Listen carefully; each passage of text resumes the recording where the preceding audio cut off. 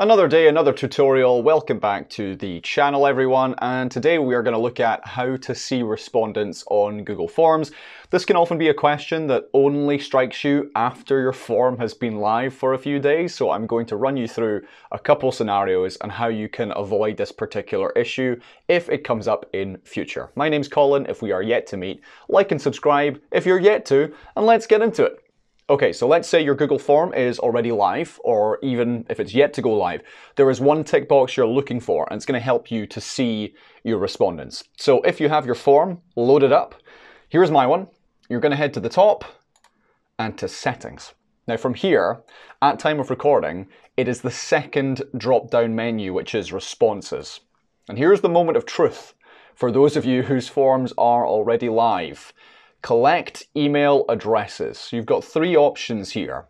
Do not collect. If it's the first one, unfortunately, you will not know who has filled out your form unless you've written it as a question in your form. So if, for example, one of your questions is about their contact details, happy days, you're sorted. If it's not, then this is where you change the setting. So options 2 and 3. The second one then is verified, where each user who comes to your form has to sign into Google first, if indeed they have an account. Or the third and final option, which is the one I have, it's at the bottom of the drop-down, responder input. This is where, regardless of if it's included in your quiz or not, respondents have to manually enter their email. Of course, they could just make this up because it's unverified.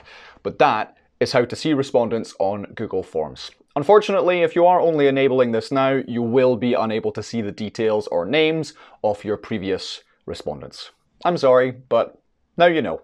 Now, if you have watched one of these tutorials before, you know this part, which is where I say that Google Forms is a subpar multi-step form builder. And if you're using it because it's Google, you're using it for the wrong reasons. Because just because you're the biggest or the most well-known does not mean that you're the best. And that is where Growform comes in, a multi-step form builder designed with you in mind to help you get better, more higher quality respondents from your users. There's a 14-day free trial. It only requires your email address, so put your wallet away, and with that 14-day free trial you get full functionality, which includes out-of-the-box ready-to-use templates, full customization of your forms, image uploads, conditional logic, hidden fields, even real-time email verification. The world is really your oyster with Growform, and if you want to check it out for yourself and ignore my words entirely, you can do. The link is in the video description.